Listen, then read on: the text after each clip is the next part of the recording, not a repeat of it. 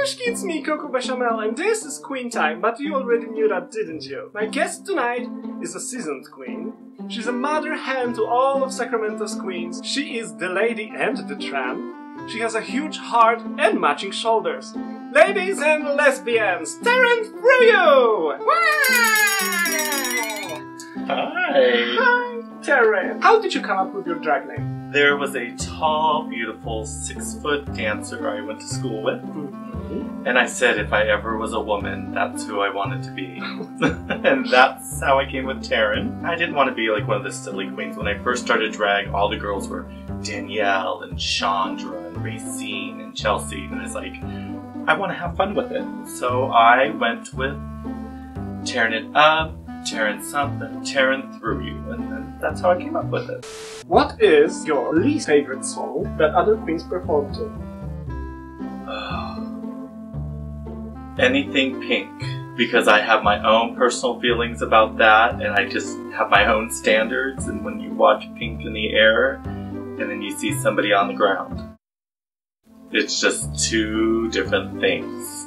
Unless it's me. What's your favorite place to eat in Sacramento? Chipotle.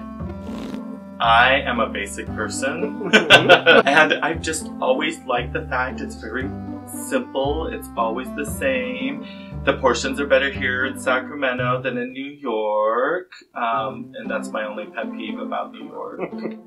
I've seen you perform extremely long drag mixes, including your drag suicides. What was the longest mix or song that you've ever done? One of the first times I ever did drag suicide, and if you are not familiar with it, it's the audience picks the music, and the DJ plays whatever he wants within all those suggestions, and it could be anything. It was 22 minutes long, and he changed the beats, and he would slow down songs and speed up songs, and then he would just play the fastest dance number at the end, so that I was literally so tired that I was flipping him off the end. Because you dance a lot.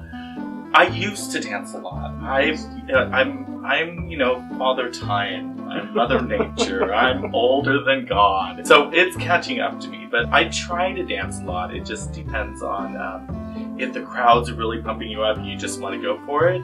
And then if the crowd's dead, you just kind of are like, how fast can I get through this number?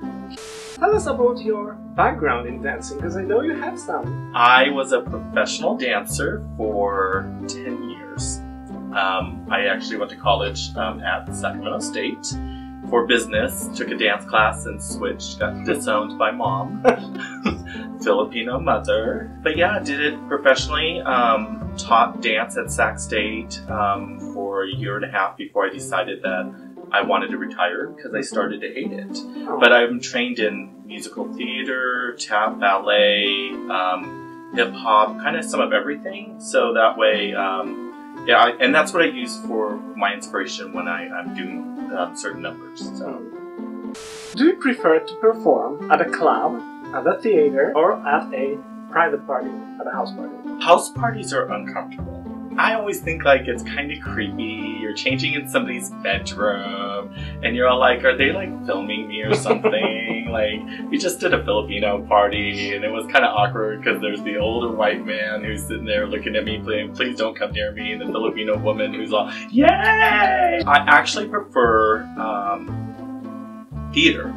I like the fact that I prefer to perform, and I think that some girls are all about how fast can I collect money, and I'd rather give somebody a performance. So when I can do a theater setting, I can actually perform and just be more dramatic, and you're not worried about, you can really think about the piece and just perform for them.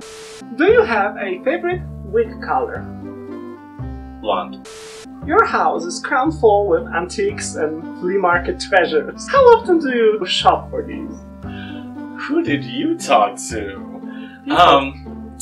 I actually just did some purging and gave all my old stuff to my sister-in-law and went shopping just 2 weeks ago for a brand new 1912 sewing machine. That's my newest side table next to my bed. But I love decorating, and so I'm really excited at the fact that you can actually walk back in my house now, because before you kind of had to scoot through it. So, all the time. Do you have a pet? No. I had a pet. My parents killed it. Oh, that went dark really fast. No. I've had cats, I've had dogs. Also, at least for a moment, we can change the background. Is there any place you'd like to be? So I'd like to go to a beach. How do you like that? Blonde hair. Have you ever got starstruck in your life? No. Have you ever lost your wig during a performance? All the time. So, remember that dance background? So no one ever told me about gluing my wigs down. So when I used to be real young, I would turn, and my favorite one was I turned, and as I'm halfway around, my wig's flying off my head, and I just reach out and grab it and put it right back on in front of everybody. People must have thought that was on purpose. Well, they're so used to me losing something. I mean, if you could really see the beginning years, they were bad. I always say they're like hard. When you knock on wood, hard. Hard. When was the last time you washed your tights? A week, 3 weeks. The black pair in the shower last week. What would be one advice you would give to a new queen? Learn the trade. Pet peeve is when a girl just shows up thinking I put lipstick and a wig on my head and I deserve to get all the pay in the world. My advice, learn it. Would you say Sacramento drag scene changed during the past few years? It's changed for me 3 times since I've lived in Sacramento and learned about the drag community. When I was 21, it was completely this 35 drag queens running around performing, doing all this stuff, and then it kind of died out.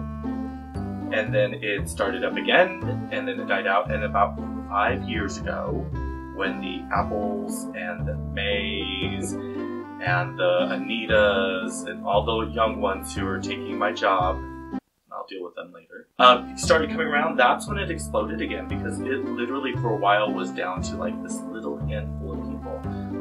And I think that's one of the reasons why I became who I became, because I stayed through with all of that.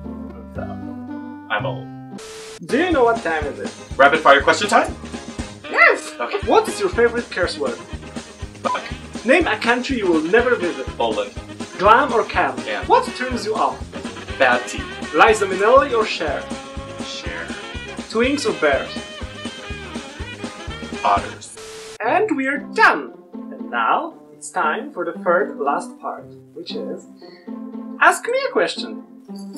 Why Sacramento? We did a little research, actually Mr. BeChamel did, and Sacramento was not a shithole, but at the same time wasn't as expensive as, let's say, San Francisco or LA.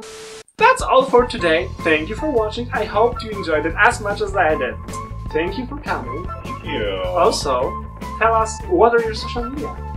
I have Instagram, Taryn Thru-u. I have Facebook, they made me do my legal name. And I do Twitter if I actually paid attention to it, so it's not worth it. And of course, remember to follow me on my social media. So the obvious set of Facebook, Twitter, that's mostly just for watching other people, Instagram to see all my cool pictures, and YouTube to see this and more. So remember to follow, like, subscribe, befriend, give me ideas for rapid fire questions.